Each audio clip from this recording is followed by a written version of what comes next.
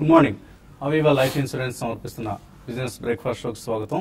Asian markets లో ఒక mixed trend కనిపిస్తోంది. ఈ ఉదయం స్ట్రైట్స్ టైమ్స్, తైవానీస్ ఇండెక్స్ లాంటివి లాభాల్లో ట్రేడ్ అవుతుంటే కోస్పీ లాంటివి స్వల్ప నష్టాల్లో ఉన్నాయి. ఎస్ఎక్స్ నిఫ్టీ 8428 14 పాయింట్ల లాభంతో మార్కెట్లు ఇవాళ పాజిటివ్ గా ప్రారంభం కాబోతున్నాయని సూచిస్తుంది నిన్నటి లేట్ ఈవినింగ్ ర్యాలీ తర్వాత. So HCl technologies results market అంచనాలకు ఉంటే కొద్దిగా మెరుగ్గా వస్తున్నాయి. So constant currency growth market అంచనాల కంటే బాగా వచ్చింది. In fact TCS and Infosys results తో కంపేర్ చేస్తే హెచ్సిఎల్ టెక్ రిజల్ట్స్ చాలా మెరుగ్గా వచ్చాయని చెప్పుకోవచ్చు. రెవెన్యూ గ్రోత్ కూడా ఫైనాన్షియల్ ఇయర్ 16-17 సంబంధించి గైడెన్స్ లో ఇంతకుముందు ఇచ్చిన 10 to 12% గైడెన్స్ ని మెయింటైన్ చేస్తుంది. So HCl tech result IT కంపెనీల రిజల్ట్స్ ను ఇచ్చిన డిసప్పాయింట్మెంట్ నుంచి కొద్దిగా తప్పించే రిజల్ట్ ప్రకటించిందని చెప్పుకోవచ్చు. అదర్వైజ్ గ్లోబల్ క్యూస్ కొద్దిగా అమెరికన్ క్యూస్ అయితే ఎస్పెషల్లీ నెగిటివ్ గా వస్తున్నాయి. నిన్న కూడా ఒబామా ఏవైతే విధానాలని అవలంబించారో గతంలో వాటిని చెరిపివేస్తూ కొత్త రాజ్యాంగాన్ని రాస్తున్నారో అక్కడి కొత్త అధ్యక్షుడు Donald Trump. So withdrawing from trans Pacific partnership 11 దేశాలతో ఒబామా 2016లో న్యూజిలాండ్ తో సహా ఇతర ఏషియా పసిఫిక్ దేశాలతో కుదిరిన ఒక ఒప్పందం ఏదైతే ఉందో 11 దేశాలతో ఆ ఒప్పందాన్ని రద్దు చేస్తూ ఏ దేశంతో ఆ దేశానికి సంబంధించి సెపరేట్ గా మేము వాణిజ్య సంబంధాలు పెట్టుకుంటాం, ఈ ట్రాన్స్ పసిఫిక్ పార్ట్నర్షిప్ మాకు ఎంత మాత్రం ఆమోదయోగ్యం కాదంటూ డొనాల్డ్ ట్రంప్ రద్దు చేశారు. అలాగే బహుశా రాబోయే రోజుల్లో north American free trade agreement లాంటివి కూడా రద్దు చేసే అవకాశం ఉంది కెనడా, మెక్సికో ఇటువంటి దేశాలతో. సో ఆయన ఒక కన్ఫ్రంటేషనిస్ట్, ఐసోలేషనిస్ట్ ధోరణిని అవలంబించే ప్రయత్నంలో ఉన్నారు.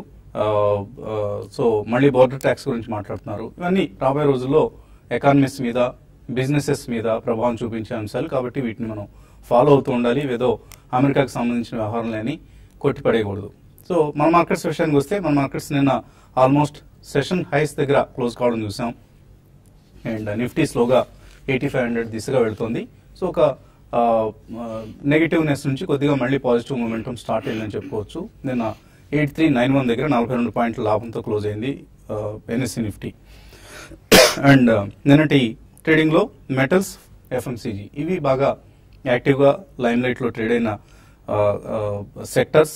ప్రత్యేకించి మెటల్ సెక్టర్ నిన్న 2.7% లాభంతో క్లోజ్ అయింది మెటల్ ఇండెక్స్. సో జనవరిలో 2 డిజిట్ ర్యాలీ చూసాం మనం మెటల్ స్టాక్స్ లో. సో మరికొద్ది రోజులు ఈ కమోడిటీస్ మెటల్ స్టాక్స్ లో ర్యాలీ కొనసాగే అవకాశం ఉంది. అండ్ హిందుస్థాన్ యూనిలివర్ నెంబర్స్ నిన్న పోస్ట్ మార్కెట్ అవర్స్ వచ్చాయి.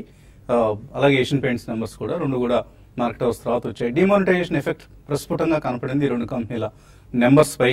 వాల్యూమ్స్ హెచ్ఏఎల్ కి సంబంధించి 4% తగ్గాయి. అండ్ ఏషియన్ పెయింట్స్ వాల్యూమ్స్ మాత్రం 3% పెరిగాయి. బట్ రెండింటి మీద కూడా మార్జిన్స్ పై ఒత్తిడి కనిపించింది. అయితే మార్కెట్స్ అంచనా వేసినంత నెగిటివ్ గా రిజల్ట్స్ లేవని చెప్పుకోవచ్చు. కొంత ఇది ఊరట కలిగించే అంశం. అదర్వైజ్ నిన్న ఫార్మా, ప్రైవేట్ బ్యాంక్స్ ఈ రెండు కూడా నష్టాలు చవి చూశాయి. ఇండెక్స్ నష్టాలకు లాగే ప్రయత్నం చేశాయి. మరోవైపు FMCG, metals, PSU banks in fact మనం మెన్షన్ చేసుకోవాలి. Private banks like ICICI, axis bank లాంటివి నష్టపోతున్నప్పటికీ బ్యాంక్ నిఫ్టీని నష్టాలు పాలు చేస్తున్నప్పటికీ పిఎస్యూ బ్యాంక్ స్టాక్స్ మాత్రం చాలా స్ట్రాంగ్ గా ఉన్నాయి. మనం పదే ఎప్పటికూ లాస్ట్ ఫ్యూ మంత్స్ గా చెప్పుకుంటున్నాం బై పిఎస్యూ బ్యాంక్స్ అని. అదే ఇప్పుడు కూడా కనిపిస్తుంది. 5 out of 6 sessions PSU bank stocks లాభాల్లో ఉన్నాయి. అండ్ నిన్న మరొక కీలకమైన డెవలప్మెంట్ కూడా జరిగింది. విజయ్ మాల్యా ఈ లోన్స్ కేసులో 5 ఐడిబిఐ బ్యాంక్ అఫీషియల్స్ ని అరెస్ట్ చేశారు. సో పిఎస్యూ బ్యాంక్స్ లో పనిచేసే అఫీషియల్స్ కి ఇది కొంత విఘాతం అని చెప్పుకోవచ్చు. ప్రివెన్షన్ ఆఫ్ కరప్షన్ యాక్ట్ కింద ప్రైవేట్ బ్యాంకర్స్ కి ఎటువంటి లేవు, బట్ పబ్లిక్ సెక్టర్ బ్యాంక్స్ లో దే ఆర్ పబ్లిక్ సర్వెంట్స్ అన్న ఒక వాదన ఉంది. కాబట్టి పాపం విజయ్ మాల్యా హాయిగా లండన్ వెళ్లి ఆనందిస్తూ ఉంటే ఇక్కడ బ్యాంక్ అఫీషియల్స్ మాత్రం అరెస్ట్ అవుతున్నారు. సో కరప్షన్ కొంత చోటు చేసుకుంది. ఆయనకు లోన్స్ ఇవ్వడం అన్న ఆరోపణల మీద వాళ్ళని అరెస్ట్ చేయడం జరిగింది. అండ్ పాలిటీషియన్స్ ఎవరు అరెస్ట్ చేస్తారు? సో విజయ్ మాల్యాకు లోన్లు ఇప్పించిన పాలిటీషియన్స్ ని అరెస్ట్ చేసే పరిస్థితి లేదు. బ్యాంక్ అఫీషియల్స్ మాత్రం పూర్ క్రియేచర్స్ దొరికిపోయారు. వాళ్ళని అరెస్ట్ చేసి ఇప్పుడు జైల్లో పెట్టి విచారణ జరుపుతారట. సో ఇక ఇట్లా ఇదే పరిస్థితి కొనసాగితే పిఎస్యూ బ్యాంకర్స్ లోన్స్ ఇచ్చేందుకే వెనుకంజ వేస్తారు, జంకుతారు. అసలే బ్యాంకుల చుట్టూ తిరిగితే తప్ప లోన్లు పుట్టిన పరిస్థితి ఇంకా చిన్నవాళ్ళని బాగా సఫర్ చేస్తారు పెద్దవాళ్ళ కంటే కూడా. సో ఇవన్నీ రాబోయే రోజుల్లో మనం చూడబోతున్న పరిణామాలు. Let us hope that everything turns out to be positive. And ప్రస్తుతానికైతే మార్కెట్స్ మనకు బుల్స్ కంట్రోల్లో ఉన్నట్లుగా మనకు స్పష్టంగా కనిపిస్తుంది. అండ్ నిఫ్టీ లో లెవెల్ ఏదైతే ఉందో 8327 దాన్ని నిలబెట్టుకుంటుంది. అలాగే 200 మూవింగ్ యావరేజ్ 8318. సో 8318 నిన్న కూడా మనం అనుకున్నాం ఆ లెవెల్ని నిలబెట్టుకుంటే నిఫ్టీలో అప్వర్డ్ ట్రెండ్ కనిపిస్తుందని. సో అదే జరిగింది. అండ్ డాలర్ ఇండెక్స్ వీక్ అవుతుంది, 100ని టెస్ట్ చేసే పరిస్థితి కూడా కనిపిస్తుంది. కాబట్టి అది కూడా మన మార్కెట్ సంబంధించి పాజిటివ్ అంశం. FIS నిన్న 289 crores వర్త్ స్టాక్స్ నమ్మారు. డొమెస్టిక్ ఇన్స్టిట్యూషన్ ఇన్వెస్టర్స్ మాత్రం 520 crores వర్త్ స్టాక్స్ ని కొనడం జరిగింది. సో DIS నుంచి బయింగ్ ఇదే విధంగా కొనసాగితే మార్కెట్లో మనకు అప్ ట్రెండ్ ఉంటుంది. మ్యూచువల్ ఫండ్స్ నుంచి వస్తున్న డబ్బుని ఇన్వెస్ట్ చేయాల్సిన పరిస్థితి కాబట్టి DIS బయింగ్ కూడా కొనసాగుతుందని మనం అనుకోవచ్చు. So all in all slightly bulls ఆధిపత్యమే ప్రస్తుతానికి మనం మార్కెట్స్ లో కనిపిస్తుంది. అనలిస్ట్ ఏమంటున్నారు అడుగుదాం. సో ఎటువంటి సందేశం ఇస్తారు ఈ సమయంలో? బేసికలీ మీరు చెప్పిన లాస్ట్ స్టేట్మెంట్ నుంచి లెట్స్ బిగిన్ అండి. సో ఇన్సూరెన్స్ మనీ కూడా చాలా వస్తుంది, ఎస్పెషలీ జనవరి, ఫిబ్రవరి, మార్చ్ లో. సో యూలిప్స్ కానివ్వండి, ఇతరత్ర వేరే ఇన్సూరెన్స్ మనీ కానీ అందులో ఒక some portion will also come in to equity market. So mutual funds కి డెఫినెట్లీ ఇన్ఫ్లోస్ అనేది SIP ద్వారా రెగ్యులర్లీ వస్తూనే ఉన్నాయి. So domestic institutions are playing a vital role అనే చెప్పుకోవచ్చండి. బట్ మనకి రాబోయే రోజుల్లో ఇంకొక 10-15 days లో రిజల్ట్ సీజన్ అంతా అయిపోతుంది. But most important thing is budget లో అసలు ఎటువంటి ట్యాక్స్ రిఫార్మ్స్ అనేది చేపడతారు, ఎంత లిబరల్ గా మనకి ట్యాక్స్ రిఫార్మ్స్ అనేది చేపడతారు, అండ్ అక్కడే ఆగిపోతున్నారు. దాని తర్వాత ఏమైనా policy statements that reforms are on track and it's going to be speed up అని చెప్పి వాళ్ళు చెప్తే మాత్రం డెఫినెట్లీ కొద్దిగా మార్కెట్ లో పాజిటివ్ సెంటిమెంట్ ఏర్పడే అవకాశం ఉంది. ఇతరత్ర మనకి అమెరికా నుంచి వచ్చే సంకేతాలు చూస్తుంటే మాత్రం definitely IT will take a back seat అని. ఎందుకంటే aggressiveness of Donald Trump policies అనేది how they are going to unfold 100 days programme అంటూ వాళ్ళు పెట్టారు. సో ఇంప్లిమెంటేషన్ ఎంత ఫాస్ట్ గా జరుగుతుంది. నిన్న ఆయన మొత్తం CEOs తో ఆల్మోస్ట్ అబౌట్ 10 CEOs తో కలిశారు. బట్ ఆయన క్లియర్ గా చెప్పారు మ్యానుఫ్యాక్చర్ ఇన్ అమెరికా, మీకు ఎటువంటి లిబరల్ స్కీమ్స్ కావాలన్నా కానీ, ఎటువంటి లైసెన్సెస్ కావాలన్నా అన్ని కూడా మేము లిబరల్ చేస్తాము.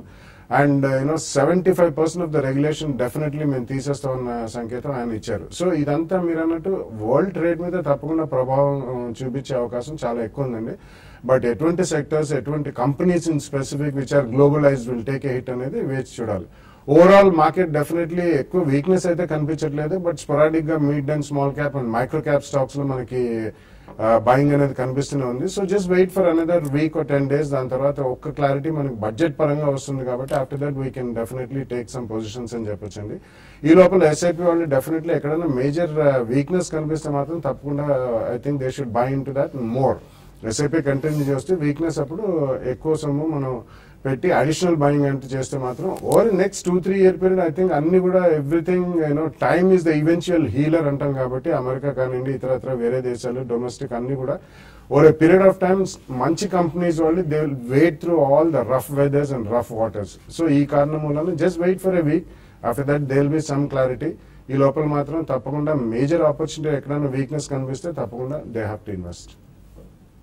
సో మార్కెట్స్ కి సపోర్ట్ ఇస్తున్న కౌంటర్స్ లో HDFC ట్విన్స్ అంటే HDFC బ్యాంక్ ఈ రెండు, అలాగే ITC ఈ మూడింటికి కలిపి 22% వెయిటేజ్ ఉంది నిఫ్టీలో. సో ఈ మూడు పెర్ఫామ్ చేస్తున్నాయి. ప్రస్తుతానికి బ్యాంక్ స్టాక్స్ అండర్ పెర్ఫామ్ చేస్తున్నప్పటికీ యాక్సిస్ బ్యాంక్, ICICI లాంటివి అండర్ పెర్ఫామ్ చేస్తున్నా కూడా HDFC ట్విన్స్ అండ్ ITC ఈ మూడు కూడా ఇండెక్స్ ను ముందుకు తీసుకెళ్లే ప్రయత్నం చేస్తున్నాయి. సో ఎక్స్పైరీ ఉంది రేపు ఎల్లుండి. సో ఎటువంటి సలహా వస్తారు ఈ టైంలో ట్రేడర్స్ కి? రేపే అండి ఎక్స్పైరీ. ఓవరాల్ గా మార్కెట్స్ కానీ గమనిస్తే మనకి లాస్ట్ ఒక ఫ్యూ డేస్ గా చూసుకుంటే లో నుంచి అంటే లో మార్కెట్ సస్టైన్ కావట్లేదు. అంటే ఇమీడియట్ గా bounce back, even negative news లో ఉన్న రోజు కూడా మార్కెట్ బౌన్స్ బ్యాక్ కావడం చూసాము. నిన్న కూడా మనం క్లియర్ అవుట్ పర్ఫార్మ్ చేసాము ఓవరాల్ గా మన ఏషియన్ మార్కెట్స్, తర్వాత యూరోప్ లో. కాబట్టి బై అండ్ డిప్స్ అంటాను. ఈ రోజు రేపటికి మార్కెట్స్ పెద్దగా పడే అవకాశం అయితే ఉండదు. కాబట్టి ఏమాత్రం డిప్ వచ్చినా కూడా ఆపర్చునిటీ తీసుకొని traders, positional traders by position తీసుకోమని చెప్తాను. నిఫ్టీకి 8420 దాటి అవకాశం, అక్కడ నుంచి ఈవెన్ 8480 ఈ మధ్యకాలపు హై కూడా క్రాస్ అయ్యే అవకాశాలు ఈ రోజు రేపట్లో కూడా ఉన్నాయి. కాబట్టి ఎవరి డిప్లో బై అని చెప్తున్నారు. అయితే స్టాక్ స్పెసిఫిక్ అనేది ఉంటుంది, ఎందుకంటే మనకి రోల్ ఓవర్ కానీ గమనిస్తే రోల్ ఓవర్స్ తక్కువగా రోల్ ఓవర్ జరిగింది ఇప్పటి వరకు 38%. మామూలుగా యావరేజ్ రోల్ ఓవర్ కన్నా కొంచెం తక్కువ. ప్లస్ లాస్ట్ మంత్ తో కంపేర్ చేసుకుంటే లాస్ట్ మంత్ ఇదే టయానికి 46% జరిగింది అది నిఫ్టీకి. తర్వాత ఈవెన్ వైడ్ రోల్ ఓవర్ కూడా కొంచెం తక్కువగానే ఉంది. కాబట్టి స్టాక్ స్పెసిఫిక్ యాక్షన్ అనేది ఇక్కడ ఎక్కువ ఉంటుంది. ప్లస్ ఇంకోటి ఇంట్రెస్టింగ్ ఏంటంటే ఎఫ్ఎంసీజీకి ఎక్కువ రోల్ ఓవర్, తర్వాత అంటే ఫ్యాన్సీ స్టాక్స్ కాకుండా ఫ్యాన్సీ సెక్టర్ కాకుండా టెలికాము, ఎఫ్ఎంసీజీ ఇటువంటి వాటికి రోల్ ఓవర్స్ అనేది ఎక్కువ జరిగి అంటే కొంచెం కాషియస్ గా నెక్స్ట్ సిరీస్ లో ఉన్నట్టుంది మనకి. బట్ ఏదైనా కూడా ఈ రోజుకి మాత్రం మార్కెట్స్ బాగానే ఉండే అవకాశం ఉంది. ఎవరి డిప్ లో కూడా బై చేయమంటాను. హై బీటా స్టాక్స్ లో కూడా లాంగ్ పొజిషన్ తీసుకోవచ్చు. యూపీఏలో ఒకటి లాస్ట్ 2 days లో కొంత వీక్నెస్ ఉంది. 720 దగ్గర స్టాప్ లాస్ పెట్టుకొని దీని ఇంటర్డే కోసం 740 దాకా క్లోజర్ గా పెరిగే అవకాశం ఉంది. ఈవెన్ పొజిషనల్ ట్రేడర్స్ కూడా ఈ రోజు రేపటికి హోల్డ్ చేయొచ్చు. అదేవిధంగా అరవింద్ ఒకటి కూడా బాగా స్ట్రాంగ్ ఉండే అవకాశం ఉంది. 360 పైన కంటిన్యూగా ట్రేడ్ అయితే 358 అంటే 2 రూపీస్ స్టాప్ లాస్ పెట్టుకొని దీన్ని 366, 370 ఇంటర్డేలో రావడానికి అవకాశం ఉంది. అదేవిధంగా షార్ట్ టర్మ్ కోసం అశోక బిల్డ్ కాన్ ఒకటి బడ్జెట్ వరకు ఎవరైనా డెలివరీ బేస్డ్ బై చేయాలనుకుంటే Ashoka build can by చేయమంటాను. Current levels నుంచి 188 ఇవే దాకా వెళ్లే అవకాశం కనపడుతుంది. ఇక బ్యాంక్ నిఫ్టీ విషయానికి వస్తే నేను చాలా ఐసిఐసిఐ బ్యాంక్ అంత వీక్నెస్ ఉన్నా కూడా బ్యాంక్ నిఫ్టీలో నుంచి రికవరీ కావడం చూస్తాము. బ్యాంక్ నిఫ్టీ ఇదే సిరీస్ లో 19,200 వైపు కూడా వెళ్లే అవకాశం ఉంది. అంటే ఇక్కడ నుంచి 350 పాయింట్స్ దాకా పెరగవచ్చు. కాబట్టి ఎవరి డిప్ లో కూడా బ్యాంక్ నిఫ్టీని బై అని చెప్తాను. ఓవరాల్ గా చిన్న డిప్ వచ్చినా కూడా బై అండ్ డిప్స్ అని చెప్తాను. సో బడ్జెట్ టైమ్స్ రాబోతుంది. బడ్జెట్ సీజన్ ఫిబ్రవరి 1న ఆర్థిక మంత్రి అరుణ్ జైట్లీ ప్రవేశపెట్టబోతున్న కేంద్ర బడ్జెట్ నుంచి ఏ వర్గాలు ఏం ఆశిస్తున్నాయో టీవీ5 ప్రసారం చేస్తున్న సంగతి తెలిసిందే. సో ఇవాళ ఐటీ ఇండస్ట్రీ అండ్ స్టార్టప్స్ వీళ్ళు ఏం కోరుకుంటున్నారు ఈ బడ్జెట్ నుంచి అనే అంశాన్ని సతీష్ ఆంధ్ర మనకు వివరిస్తారు. Is a well known reputed venture capitalist from the Telugu states. Satish Andhra ఏమంటున్నారు ఇప్పుడు చూద్దాం.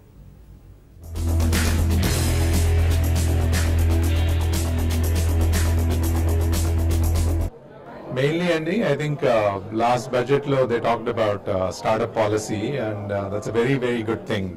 Not only at the union government level, a lot of initiatives were rolled out. Even at the state government level, different states became very active. Obviously, Mana Telangana Gani, AP, Karnataka, many regional ecosystems also got stimulated. In new budget law, a couple of things at least my request. One is make it easy for Indian HNIs, family offices and billionaires to invest in funds, India funds. That's one thing. And the other ask is, make it easy for Indian startups to list on the public markets, on the exchanges.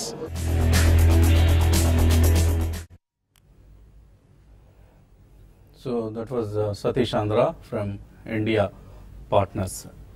చిన్న break తీసుకున్నాం. Break తర్వాత investors నుంచి electronic ఉత్తరాలు అలాగే calls స్వీకరిద్దాం.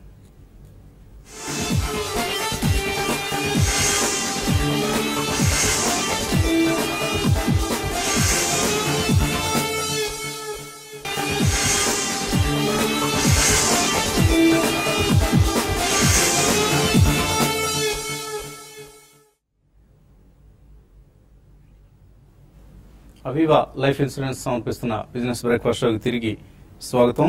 మొదటి caller line లో ఉన్నారు, నరేందర్ నిజామాబాద్ నుంచి. హలో, అడగండి నరేందర్. డాక్టర్ రెడ్డి ఉన్నాయి సార్, అది అమ్మేలా ఉంచాలా అని. డాక్టర్ రెడ్డి ఏ రేట్లో కొన్నారు, ఎంతకాలం హోల్డ్ చేద్దామని ఉద్దేశంతో కొన్నారు? 2-3 సంవత్సరాలు అయినా పర్లేదు అనుకున్నాను సార్. పర్లేదు అనుకుంటున్నారు. ఓకే, ప్రస్తుతం లాభంలో ఉన్నారా నష్టంలో ఉన్నారా? నష్టంలో 31,100 తీసుకున్నా, ఇప్పుడు లోపలికి పోతుంది. ఓకే అండి, 31,100 తీసుకున్నారు, తగ్గింది. హోల్డ్ చేయమంటారా? 2-3 years వ్యూ ఉంది కాబట్టి హోల్డ్ చేయొచ్చండి. అరౌండ్ 2,900 అట్లా ఉంది. ఐ థింక్ రీసెంట్ టైమ్స్ లో కూడా చాలా సార్లు అది 2850 to 2,900 దగ్గర నుంచి మళ్ళీ బౌన్స్ బ్యాక్ అయింది 3,200 దాకా. సో ఐ థింక్ చాలా రోజుల నుంచి ఇక్కడే కొట్టుమిట్టాడుతుందండి. Most of the bad things seems to be over, regulatory issues కానీ ఇవన్నీ ఏమైనా కానీ. సో డెఫినెట్లీ హోల్డ్ చేయమని చెప్తానండి. 2-3 years వ్యూ అంటున్నారు కాబట్టి తప్పకుండా ఇది మీకు నెక్స్ట్ రాబోయే 6 to 12 months లోపల డెఫినెట్లీ డీసెంట్ రిటర్న్ ఇచ్చే అవకాశం ఉంది. లేదు ఈ లోపల ఏదైనా ఒక స్పెసిఫిక్ న్యూస్ పరంగా ఏదైనా జెమ్స్ వస్తే మాత్రం మేబీ 5-10% జెమ్స్ వస్తే అబౌట్ 32-3300 వస్తే ఒకసారి అమ్మండి. ఎందుకంటే వన్ వే ఇవన్నీ కూడా రన్ అవే షేర్స్ కాదు. సో అప్పుడు యావరేజ్ కాస్ట్ కూడా తగ్గుతుంది. ఒకవేళ క్వాంటిటీ ఎక్కువ ఉంటే కొద్దిగా అమ్మేసి వేరే సెక్టర్లోకి షిఫ్ట్ అవ్వండి. Otherwise hold it right now. Praveen Hyderabad నుంచి తర్వాత కాలర్. హలో, నమస్తే సార్, నా పేరు ప్రవీణ్ సార్. మీ ప్రోగ్రామ్ రెగ్యులర్ వాచ్ చేస్తున్నాను. థ్యాంక్స్ సార్, మీరు సజెషన్స్ అని క్లియర్ గా ఇస్తుంటారు సార్. అదానీ పోర్ట్స్ ఒక 270 షేర్స్ ఉన్నాయి సార్. దాంతో పాటు డిహెచ్ఎఫ్ఎల్, జీ మీడియాలో ఉన్నాయి సార్. హోల్డ్ చేయమంటారా, సెల్ చేయమంటారా? హోల్డ్ చేయండి సార్. మూడు కూడా ప్రస్తుతం హోల్డ్ చేయండి. మీరు అన్ని కూడా మంచి స్టాక్స్ లోనే ఉన్నారు. అదానీ పోర్ట్స్ ఓవరాల్ గా అదానీ గ్రూప్ లో చాలా స్ట్రాంగ్ గా మనకి రిజల్ట్ ఇస్తున్న కంపెనీ అండి. కాబట్టి అదాని రీసెంట్ కూడా చూసుకుంటే ఇది అవుట్ పర్ఫార్మ్ చేస్తున్న కంపెనీ. కాబట్టి మీరు హోల్డ్ చేయమని చెప్తాను. ఈవెన్ బడ్జెట్ లో కూడా దీనికి పాజిటివ్ ఉండే అవకాశం ఉంది. కాబట్టి మీరు బడ్జెట్ అని కాదు, ఇన్వెస్ట్మెంట్ కూడా మీరు హోల్డ్ చేయమని చెప్తాను. తర్వాత దివాన్ హౌసింగ్ ఫైనాన్స్ గురించి అడిగారు. ఇది కూడా రీసెంట్ గా లో నుంచి బాగా రికవర్ వచ్చింది. ఫండమెంటల్స్ పరంగా కూడా ఈవెన్ హౌసింగ్ ఫైనాన్స్ కంపెనీస్ అని కూడా ఈ రీసెంట్ డేస్ లో బాగానే లో నుంచి రికవర్ అయిన ఫండమెంటల్స్ బాగున్నాయి. కాబట్టి లాంగ్ టర్మ్ కి ఇది కూడా మీరు హోల్డ్ చేయమని చెప్తాను. మీరు స్టాక్ సెలక్షన్ అని కూడా బాగుంది. తర్వాత జీ గురించి అడిగారు. ఇది కూడా లాస్ట్ నిన్న కూడా చూసుకుంటే 3.5% దాకా పెరిగింది. దీంట్లో కూడా డౌన్ సైడ్ పెద్ద రిస్క్ ఉండదండి. ఈ రోజు రిజల్ట్ ఉన్నాయి, రిజల్ట్ బాగుండే అవకాశం ఉంది. ఒక రిజల్ట్ బాగా రాకపోయినా ఒక చిన్న కరెక్షన్ వచ్చినా పర్లేదు. ఇన్వెస్ట్మెంట్ కి అన్ని మంచి స్టాక్స్ హోల్డ్ చేయమని చెప్తారు. మెయిల్ పంపించారు కృష్ణవంశీ యుఎస్ఏ నుంచి. అమెరికా నెంబర్ స్క్రోల్ చేయట్లేదు పైన అని. సో అమెరికా నెంబర్ గతంలో ఇచ్చిన నెంబర్ కూడా పనిచేయడం లేదట. 6788075907 అవుతుందా నెంబరు. మేబీ ఒకసారి చెక్ చేస్తామండి. అమెరికా నెంబర్ కూడా డిస్ప్లే చేయండి పైన. అమెరికా నుంచి కాలర్స్కి ఏ నెంబర్ కాల్ చేయాలో. అలాగే ఆయన అడుగుతున్నారు మెయిల్ ద్వారా వ్యాబ్కో అండ్ ఇమామి ఈ రెండు 1 year కోసం ప్రస్తుతం 10% లాస్లో ఉన్నారు. 1 year కోసం హోల్డ్ చేయొచ్చా? I think you should hold అండి. రెండిట్లో కూడా చాలా మంచి కరెక్షన్ జరిగింది. వ్యాప్కో is one of the leaders and especially in ABS systems. So మనకి ఇప్పుడు భారత్ 4 నుంచి భారత్ 5 కి అండ్ ట్రక్ సేల్స్ అనేది డెఫినెట్లీ పెరిగే అవకాశం ఉంది. రాబోయే 2-3 years లో ట్రక్స్ ఆల్ ఎల్సీవీస్, ఎంసీవీస్ అండ్ హెచ్సీవీస్ కూడా డెఫినెట్లీ సేల్స్ పెరిగే అవకాశం ఉంది. Last 1 or 2 quarters were not so good. ఈ క్వార్టర్ కూడా కొద్దిగా there can be some adjustment. Otherwise వ్యాప్కో is a good company, you should hold it. Emami ఉన్న ఇండియన్ ఎఫ్ఎంసీజీ కంపెనీస్ లో ఇట్స్ ఎ స్ట్రాంగ్ కంపెనీ అండి. So definitely ఇప్పుడు all FMCG companies are slightly sowing strength. And రాబోయే రోజుల్లో కొద్దిగా remonetisation అయిన తర్వాత అన్నిటి కూడా డిమాండ్ పరంగా పికప్ ఉంటుంది. సో రెండు కూడా మంచి స్టాక్సే. 1 year అంటున్నారు కాబట్టి డెఫినెట్లీ హోల్డ్ చేయండి. ఎక్కడన్నా మీకు జెమ్స్ వచ్చినప్పుడు I think you can come out of it. Or maybe మీకు అంతకంటే ఎక్కువ వ్యూ ఉంటే తప్పకుండా ఉంచండి రెండు క్వాలిటీ షేర్స్. వాళ్ళు మీకు అమెరికా నుంచి కాలర్స్కి ఎవరికైనా నెంబర్ ఇబ్బంది ఉంటే తప్పకుండా మీరు మెయిల్ రూపంలో మెయిల్ చేసినా సరిపోతుందండి. తప్పకుండా చదువుతాం ఈ సెషన్లో. ఆ తర్వాత మనం యూట్యూబ్లో కలుసుకున్నప్పుడు అయినా సరే. తర్వాత కాలర్ లైన్లో ఉన్నారు నరసింహారావు. గుడ్ మార్నింగ్ అండి. మార్నింగ్. బాగా క్వశ్చన్ అండి. నాది 1000 shares Jammu and Kashmir bank ఉన్నాయి. మార్జినల్ లాస్ లో ఉన్నాను. అది ఐడిఎఫ్సి బ్యాంక్ కి షిఫ్ట్ అవ్వమంటారా? ఈ రెండిట్లో ఏది ఫండమెంటలీ బెటర్ అండి లాంగ్ టర్మ్ లో? మీరు షిఫ్ట్ అయ్యే ఉద్దేశం ఉంటే ఆర్బీఎల్ బ్యాంక్ షిఫ్ట్ అవ్వండి. It has given extraordinary results. చాలా చక్కగా పనిచేస్తుంది. మేబీ భవిష్యత్తులో it has the potential to become a bank like yes bank, Kotak bank ఈ రకంగా రూపొందే అవకాశం కనిపిస్తుంది. IDFC bank shift కావచ్చా? జేఎండ్కేలను హోల్డ్ చేయమంటారా? No, IDFC bank is a good bank అండి. బట్ ఈక్విటీ చాలా పెద్దదండి. అది it's spun of from IDFC limited. So ఆ కారణం మూలన పెద్ద ఈక్విటీ కాబట్టి it will take a very long time. So ఇప్పుడు వసంత్ గారు చెప్పినట్టు RBL bank fits the bill అండి. ఎందుకంటే వాళ్ళు చాలా aggressive growth rates and recently మనకి 40%+ లెండింగ్ కూడా జరిగిందండి వాళ్ళకి. It's a very rare phenomena in the banking system. And recently list అయిన కొత్త బ్యాంక్ కాబట్టి from a lower base they can grow faster. So definitely that would be a fit అండి. Or maybe around price points match అవ్వాలనుకుంటే I think federal bank also fits the bill because next 2-3 years I think even federal bank should do well. తర్వాత మనకు అందిన mails లో 1-2 చదివే ప్రయత్నం చేస్తాను. రంజిత్ అడుగుతున్నారు ప్రికాల్ ఇంకా ట్రేడ్ కావటం లేదు, ఏదైనా ఇన్ఫర్మేషన్ ఉందా అని. ప్రస్తుతానికి ఏమి ఇన్ఫర్మేషన్ లేదండి. ఎప్పుడు లిస్ట్ అవుతుంది అన్నది డేట్ అయితే మనకు తెలియదు. YouTube programmes are not available అట. ఏ ప్రోగ్రామ్ మీకు అందుబాటులో లేదో రాయాలి. అని most of the majority of the programmes మనం యూట్యూబ్లో అప్లోడ్ చేస్తున్నామండి. ఏదైనా ఒకటి ఆరా మిస్ అయితే మీరు ఆ పర్టికులర్ ప్రోగ్రామ్ గురించి రాయండి, తప్పకుండా అప్లోడ్ చేసి ప్రయత్నం చేస్తాం. ఎంవి రాజేష్ అడుగుతున్నారు, భారత్ ఫోర్జ్ 120 షేర్లు ఎస్ఐపి మోడ్లో తీసుకున్నారు, 15% ప్రాఫిట్లో ఉన్నారు, ప్రాఫిట్ బుక్ చేసుకోవచ్చా? అవసరం లేదండి. భారత్ 4G ఇప్పుడు మంచి ఒక పెద్ద మూవ్ రెడీగా ఉందండి. ఇటువంటి టైంలో మీరు ప్రాఫిట్ బుక్ చేసుకోకూడదు. మీరు కొంచెం వెయిట్ చేయండి. రీసెంట్ గా చూసుకుంటే అంతకుముందు ఒక 1 year బ్యాక్ కొంచెం కన్సర్న్స్ ఉన్నాయి రిజల్ట్ పరంగా, అవన్నీ ఇంప్రూవ్ అయ్యి ఇప్పుడు చాలా స్ట్రాంగ్ ఫండమెంటల్స్ ఇంప్రూవ్ అవుతున్నాయి. కాబట్టి మీరు హోల్డ్ చేయండి, ఫ్యూచర్లో ఇంకా పెరిగే అవకాశం ఉంది, హోల్డ్ చేయమని చెప్తారు. అలాగే స్టాక్ మార్కెట్స్ ఇన్వెస్ట్మెంట్స్ పట్ల ఆయనకు నేర్చుకోవాలన్న ఆసక్తి ఉందట, కాబట్టి ఏదైనా క్లాసెస్ కండక్ట్ చేస్తారని అడుగుతున్నారు.